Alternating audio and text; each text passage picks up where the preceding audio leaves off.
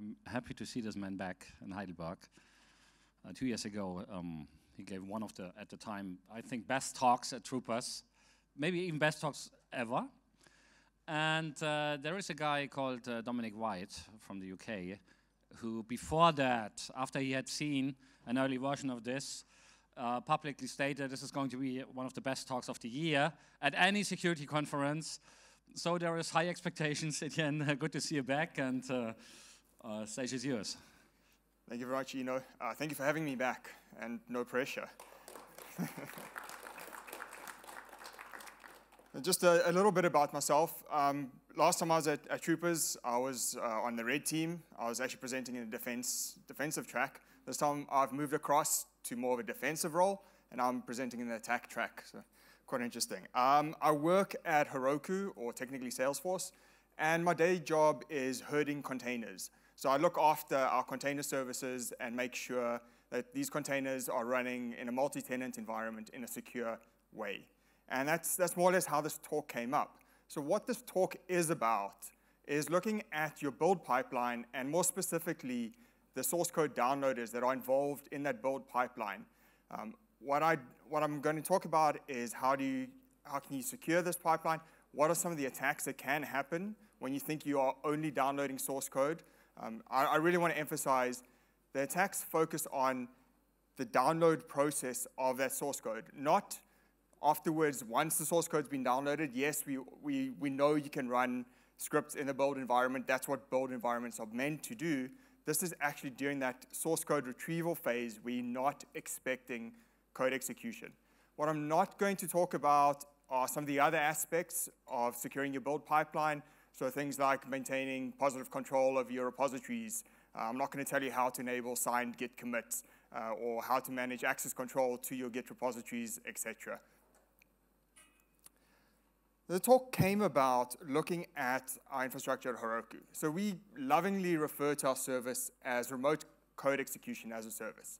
You provide us with code, and we'll run it for you. So platform as a service, you only need to be able to code an application. We take care of the infrastructure that actually supports us. So the web server, your database servers, your routing, et cetera, et cetera. And the way we do this is using essentially infrastructure as code. And this is something that has become really popular in the industry now with DevOps and SecDevOps, is to use infrastructure as code.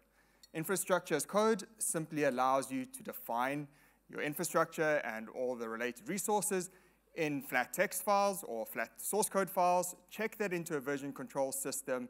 That way you can see who's made changes, what changes have been made, and you can easily roll back from those changes. And what this has meant is all our build pipelines or our infrastructure as code pipelines are kind of converging onto a single type of model that is narrowing and producing a single point of failure. So when I looked at this, I saw your source code control as a single point of failure. There's a lot of research that's been done into, hey, you need to make sure your Git server is secure. You need to know who is checking in code and that they're authorized to do that. But there's no research really looking into what happens after that. What happens after the fact that code has been checked in and now it's being turned into infrastructure or it's being turned into an application. And if you start looking at your infrastructure as code, one of the single points of failure that I identified is Git. So you've got other version control systems, yes, and they are used in your build pipelines and in your infrastructure as code pipelines, but more and more people are moving towards Git. And I know a lot of players such as GitHub, GitLab, Bitbucket, they've played a central role in this because they've made it really easy for you to store your source code and manage it with their services. The thing about Git, or the Git protocol, is it is quite complex. So you've got your Merkle trees, and this provides a SHA-1 hash of all the code that's been checked in and the changes and the commit histories, etc. And as a tool creator, I don't want to have to implement the Git protocol because it is complicated. So what you find is a lot of source code downloaders or a lot of tools that interact with source code simply rely on the Git binary that's already present on the system. If it's not present, it specifies it as a dependency. And because most systems are using Git now, it kind of has become ubiquitous, and it is present on most servers. What this means is if a vulnerability exists in Git itself, all the tools that rely on Git are immediately affected or are likely affected by this vulnerability as well. So a really simplified version of your build pipeline or this infrastructure as code pipeline. So you normally have your source control. So this is your Git server or your version control server. All the engineers check in the code or the changes that they've made to this code.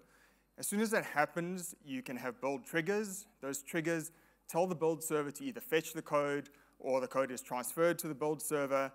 Your build scripts run, and more these build scripts are running in container environments. So you'll have a Docker container that runs, or you've got a Kubernetes setup and automatic builds that just look for a Docker file or a build.yaml. I think we've all seen these before. Once it's gone through the build process, it gets released. So either gets released as infrastructure or gets released as an application onto a server and run for you. Now, this attack the attack scenario that I found and looked into was kind of over here. So just before your build scripts get triggered, when that code is downloaded from your source control, we get our code execution. So what would this actually look like?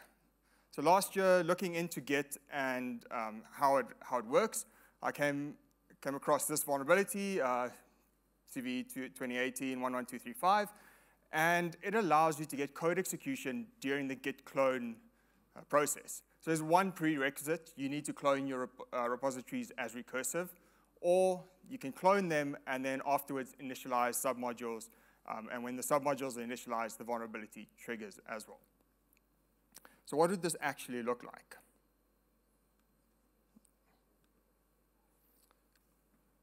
So what I've got here is I've just set up a reverse shell that's going to receive our connection back.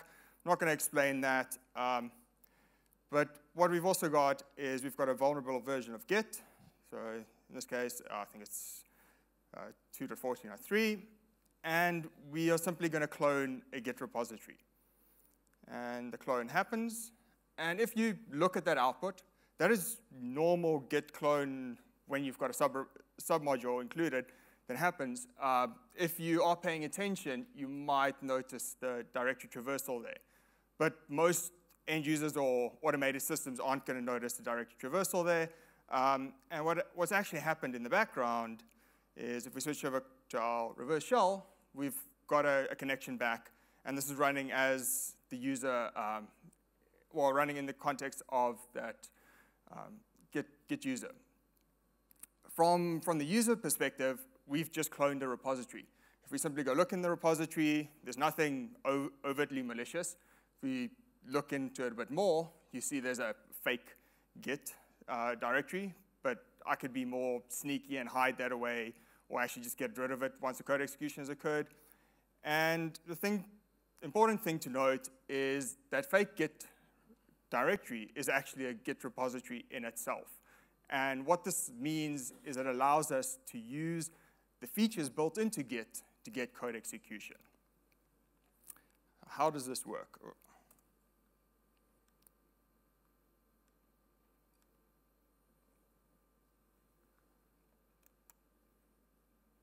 Next slide. So Git submodules. Git submodules allow you to, why is it not going? Sorry. So Git submodules allow you to embed repositories within each other. This means that if you've got a dependency that relies on another Git repository, but you don't want to have to ship the source code along in your Git repository, you simply include the external repository as a submodule. What happens during the Git clone process, Git will see that there's a submodule or more than one submodules, and it'll automatically clone those repositories for you, set everything up to be on the correct branches, etc., and take care of your dependency management. Now, if you look at how these submodules are structured on the file system or in the file system, so you've got your typical Git repository, and you've got your Git directory. This is where all your Git history and your configs, etc., live. So you've got your config, and then you've got this folder called modules. Inside the modules, you've got each submodule as another Git repository. So you've got Git repositories inside Git repositories, and the actual code that we control lives in your Git repository. So as an attacker, if we could control either the .git directory or the submodules directory, we could theoretically get code execution through the Git protocol. So Git protects against this. It doesn't allow you to check in a .git directory. There have been vulnerabilities in the past where you could do this, especially on case-insensitive file systems. So if you made a .git with all in caps, that would actually get checked into the repository, and then on Windows or Mac OS, you could actually code execution through that. So they're protected against that. Now, if we look at how those submodules get created, you might notice it says modules submod. Where does that name for the submodule come from? Where does that path get constructed from? So that path is actually defined in your .git modules file. So the file takes a normal git config layout. You define your submodule. So in the submodule, we've called it submodule 11235. That is a submodule's name. Your submodule's got a path. So where in the repository is it going to be cloned into? So it's just a file, a folder in your repository, and then a URL where it should be collected or fetched from. In this case, we're just fetching from GitHub. Now, that submodule name over there is simply appended to the path of your Git directory /modules folder. And that is where the vulnerability comes in. Because if we can specify a directory traversal, now we can get to look in a location that we control for the Git configuration information, and we can get code execution.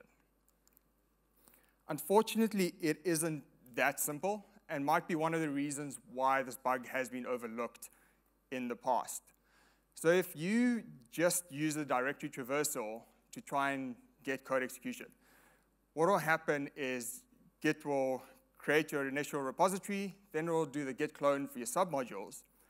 It will go along and say, okay, this is the first submodule I'm cloning. It will check the path and go, oh, there's code here already, or there's a Git repository already.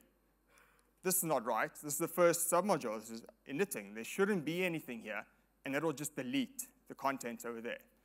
So when I was doing this research, I got up until this point. So I had this. And I was banging my head against this for ages. I was trying symlinks.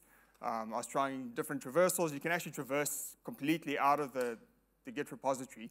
And all I could do was delete files on the file system. So if you're stupid and you run git as root, I could delete your root file system. But as an attacker, that's not really useful. I don't want to DOS. I want to get code execution. What actually happens when you've got a second submodule?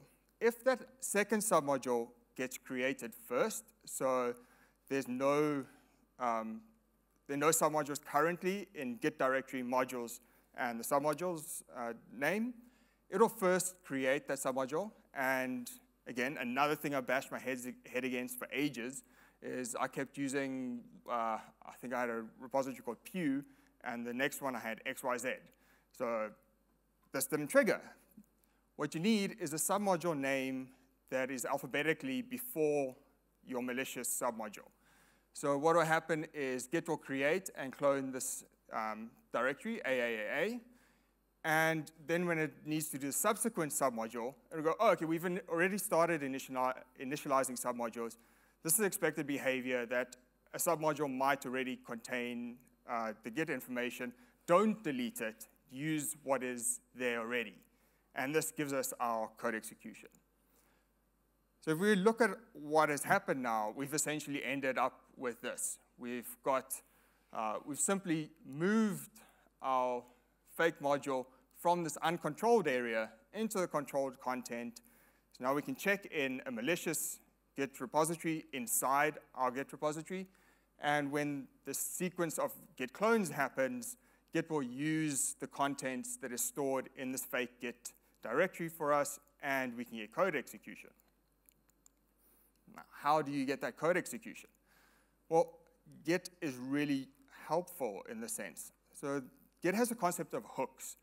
Git hooks can be defined to trigger at predefined intervals or depending on which actions Git is currently performing.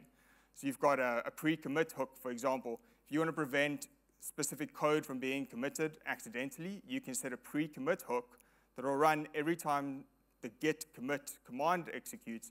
The pre-commit hook will fire, it'll run the script, check that the commit is fine, and allow it or not allow it.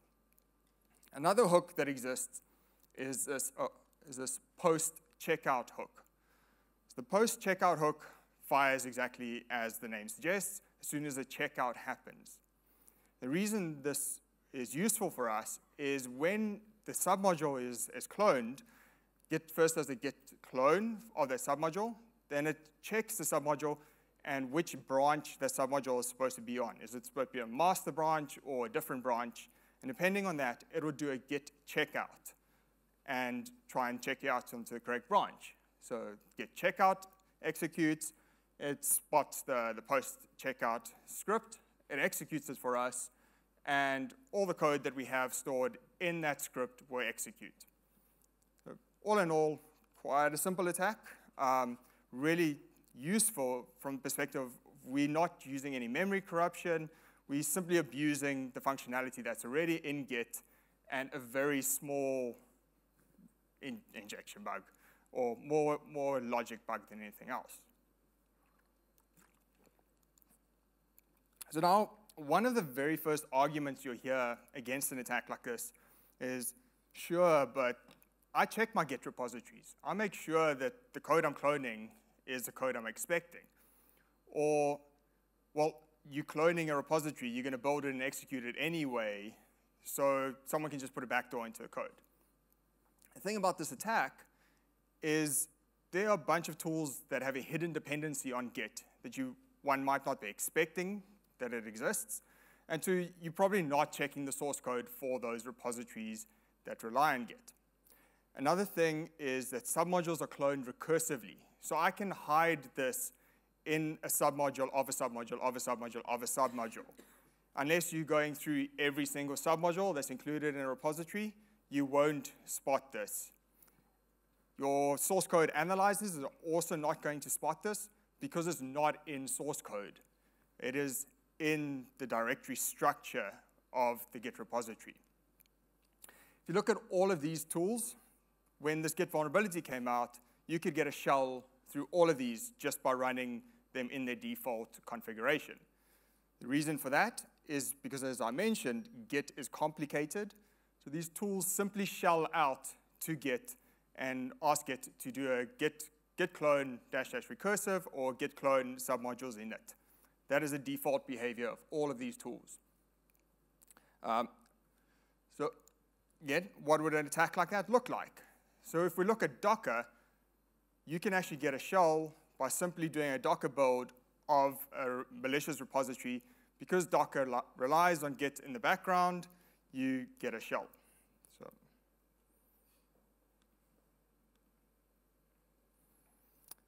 again, same as before, reverse shell listener.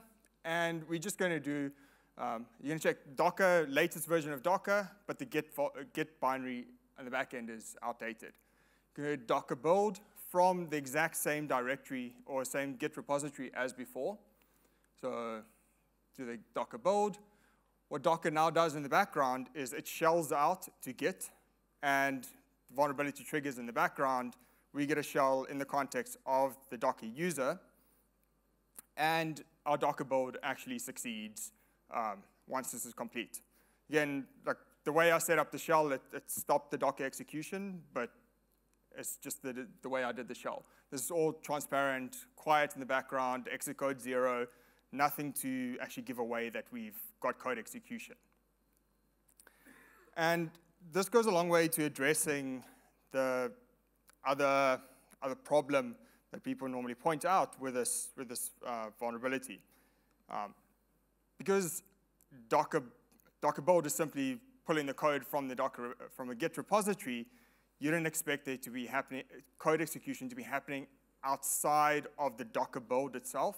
So when Docker does this, the Docker daemon first does the git clone, get your code execution, and then it sets up the Docker context, then it executes the Docker build, which runs in a container. So maybe in your build environment, you think your builds are happening inside a container, but this code execution happens before that container is actually created.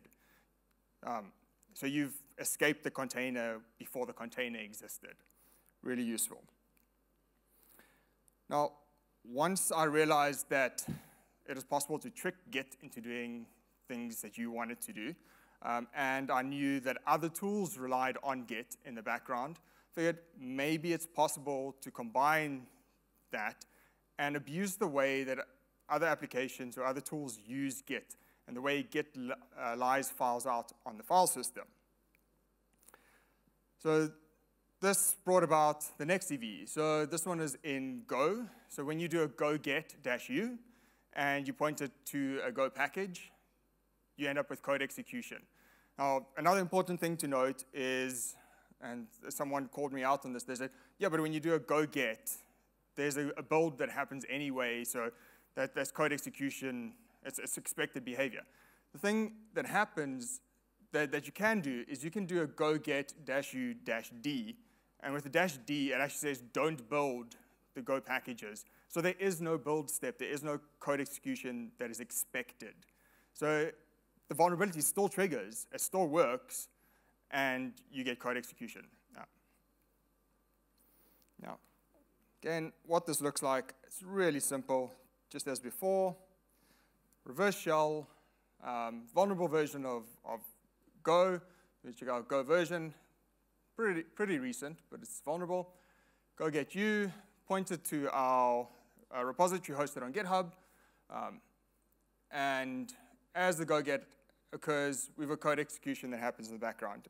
Again, this time it paused again just because of the type of shell I chose, but again, it's super silent, there's nothing to actually give away.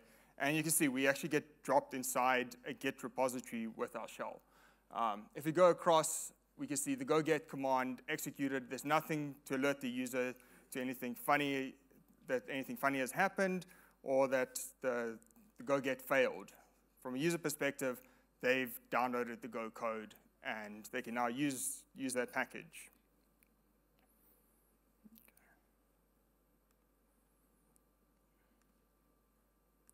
So I don't know why I keep losing the full screen. Yeah. So why does this work? As I mentioned, a lot of tools have a hidden dependency on Git in the background. And if you go and look at your Go packages, now prior to Go modules, this is still Go packages. If you look in your Go path, you'll see your source directory. It creates a folder for the package. So our package is github.com, style.go demo. And if you go into that folder, you'll see you've got a .git directory and your Go source code. So it's quite evident that there was just a Git clone that happened. So I had the thought of what happens when we have a package whose name ends in .git? Will we actually create a folder called .git and be able to reuse that when a second package is cloned? Unfortunately, it wasn't as simple as just doing an import like this. If you do try this, you end up creating on the file system in your Go path rev.const/a/.git, but that's a legitimate package, and there's no code execution that occurs because Git just clones itself into a .git folder. What you need to do is set up this nested dependencies or nested set of Go imports. So you start with our target package. So in this case, our target package was that one hosted on GitHub, so Go Troopers demo. And it has a dependency on this package /a/.git. So that goes and creates this folder for us, so we end up with a .git. Now we need to get code into the parent folder, so that the parent folder will use the .git directory that we've just dropped to the disk as its Git directory, and we can now control code execution. So simply import a new project, another project or package that's just that A. You can see A is a parent of .git. And then you just need to trigger an update. And the reason you need to trigger an update is so that you can actually trigger one of these Git hooks or one of the other Git config options. Because otherwise, you just have a Git clone, and there's no Git hook for Git clones, or there's no way to actually get code execution just during a Git clone, other than if you can control a few other variables. So what you need to do is you need to do this kind of circular import. So if you just have go-c try and import itself again, the go-get process will shout at you and say, you're being stupid, you're trying to do a circular import of a package. You can't do this. It's a cyclical import. But if you break it out into a separate package, you get go-c to import to fetch go-a, and go-a actually has a dependency on go-c. When go-a gets initialized, it goes, oh, I rely on go-c, which lives at this path. It will trigger a git fetch to try and get the latest version of that package, and it'll trigger our exploit, and it also overwrites any content that was stored at go-c. But we get our code execution. It seemed really straightforward at this point. I thought, okay, you can just set up our Git repositories in the correct order, import them in the correct order, and we should get code execution. Again, not that simple. One, when I was trying to report this vulnerability to the Golang team as well, I initially said, oh no, you need to create a custom Git server so that you can create these nested Git repositories. Because if you try to do this on something like GitHub or any of the repository providers, they'll see that .git as just a folder and see it as not legitimate in your repository and won't allow it. So to get around that one limitation and be able to host this vulnerability on a public Git server without requiring the Go team to set up their own server, you can use what are called meta imports. So your meta imports simply run as an HTTP service. When the go-get process hits that HTTP service, it says, hey, I'm looking for this package. So in this case, it's looking for the package rev.com. So it hits this endpoint, so it goes rev.const cloud. It says, hey, I'm looking for /a.get. And the meta import service responds and says, sure, if you're looking for that content, drop it into that location. You fetch it using the Git protocol, and you can actually find it on GitHub living inside this repo. So it just does a meta redirect, essentially, for you. The second part of getting this to work was that when go-get requests the parent folder, we use the meta redirects again. But in this case, we say, hey, when you fetch the content for this parent folder, /a, you should actually drop it into /a/a. And the reason for this is if you just try and drop it into /a, if you remember the cyclical imports, you had go-c importing go-a. When go-a gets initialized, go-get will issue a git command, and that git command will check if there's a current checkout of the repository. And it'll say, oh no, you've already checked out this repository. You're trying to import it for a package called go-c, but it's already checked out for a package called go-a. So we're not going to allow this. By adding that extra /a or /whatever, it doesn't see that Git repository as existing on disk, and it just proceeds to try and do a Git clone and then all the subsequent steps that you require. So what we end up with at this point, after the first import, so this go-get, the first package, it creates a .git directory for us, some Go source code. And if you look inside that Git directory, it's actually a Git repository itself. So it's got its own Git repo.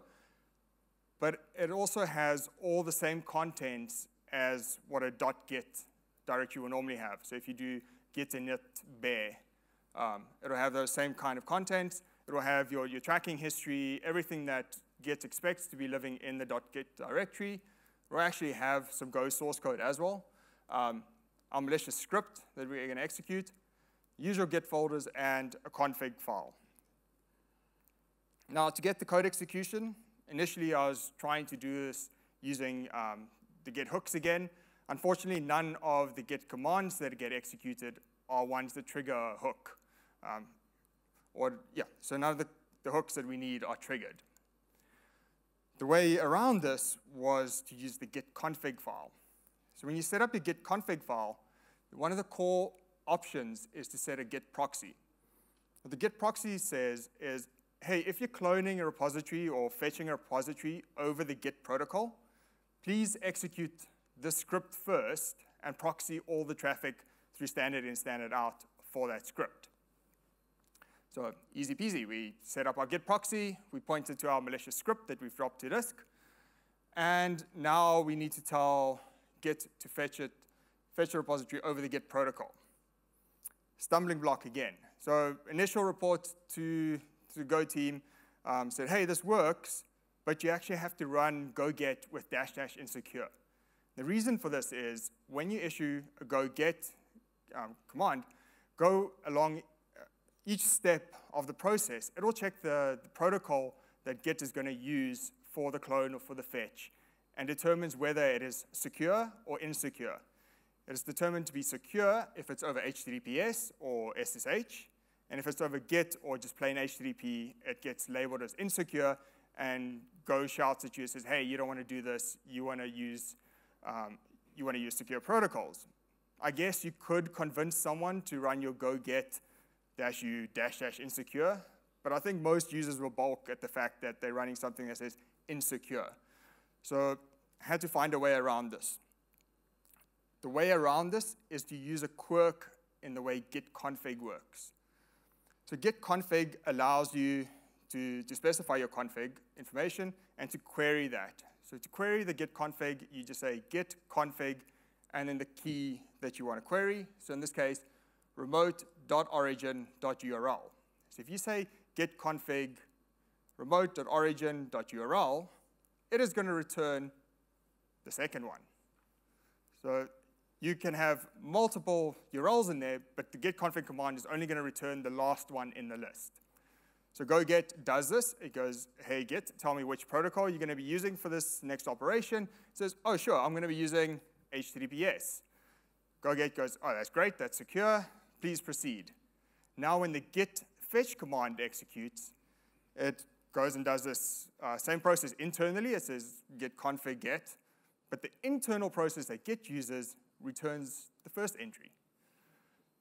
So really not a security vulnerability in itself, but a nice little quirk that when you're trying to make a security decision based on the output or the return from the Git command, you get two different results and your security decision ends up being wrong. Now, to finally put it all together, this is the contents of the pute.sh script that's going to be executed. So we get our code execution. Then we need to do a bit of cleanup.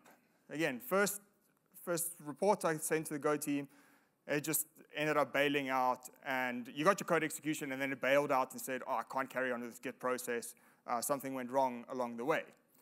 To stop that and to clean up the exploit so that it is invisible to the end user, you need to do some cleanup. So first, you end up doing a git pull just to get the parent folder up to the latest version that's available in Git. Then you remove the files that are extra in this case. So in this case, I had an extra main.go. And then you need to issue the expected command, which is a git pull command. But to get the output from the git pull command, you need to echo it out of a standard in or standard out. So you do a git trace packet, which just tells Git to output the packets that is being sent and received onto standard out. Unfortunately, that contains a bit of superfluous information to make it easier to read, but breaks the Git protocol. So we just do a bit of grep, awk, and to get rid of that and clean up the protocol for us. And that's how we end up with that nice clean exploit.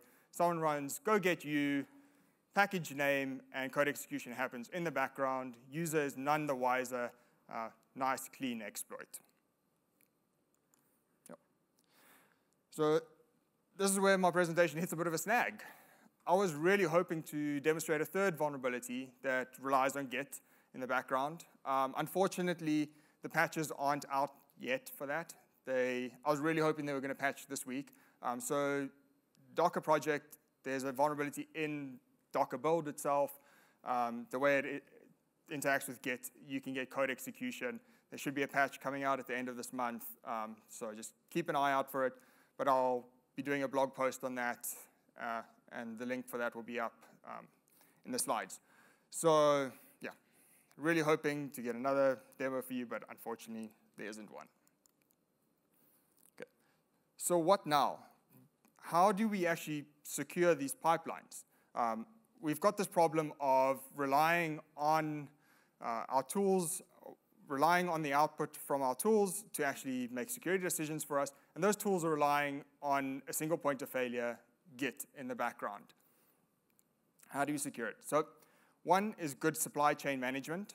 So this is a really difficult problem. If you look at something like NPM, I mentioned NPM is vulnerable to this, and you can go and nest this vulnerability or an exploit for this vulnerability in NPM dependency. And I was reading a paper last week where they said NPM universe has 750,000 packages. So how do you securely manage 750,000 packages who could have any number of nested dependencies in them that actually exploit this vulnerability? So from a defensive perspective, it is really difficult to try and manage your supply chain. You can try your best, try and know where your packages are coming from.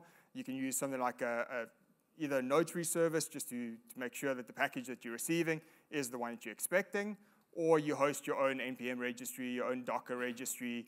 But that gets rid of all this nice DevOps, platform as a service, infrastructure as a service world that we now live in, where everything is hosted and run for us externally.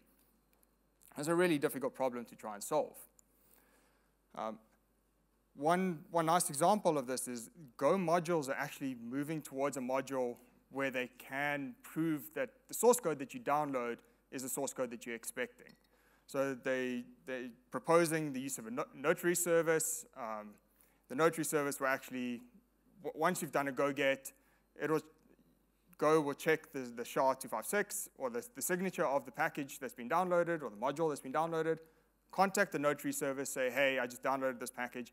This is the signature I get and the hashes for all the files that I downloaded. Is this what is expected? And the notary service will say yay or nay.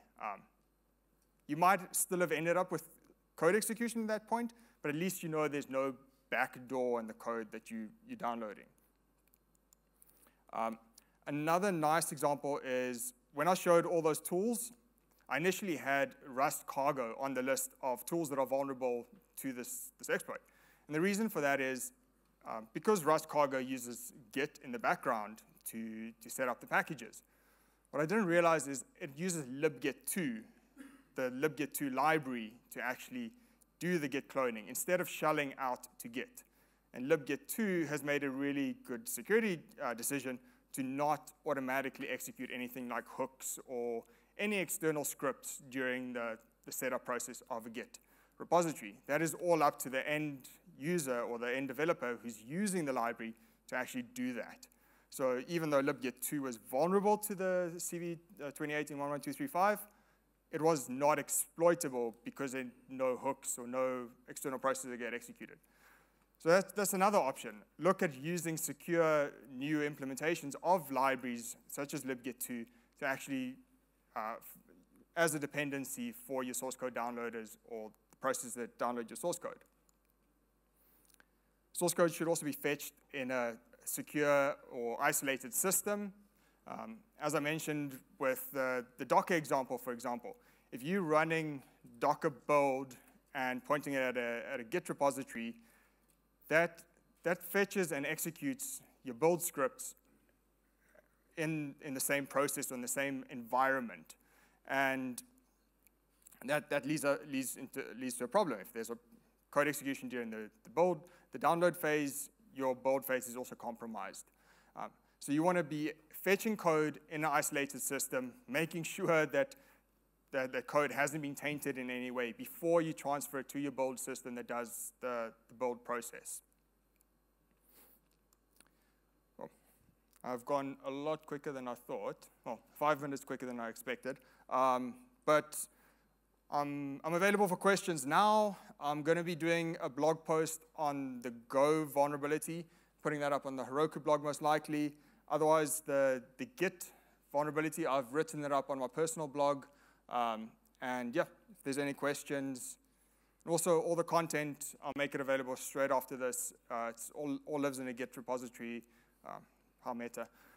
So the videos, the slides, with speaker notes and everything is available there. Cool. That's it.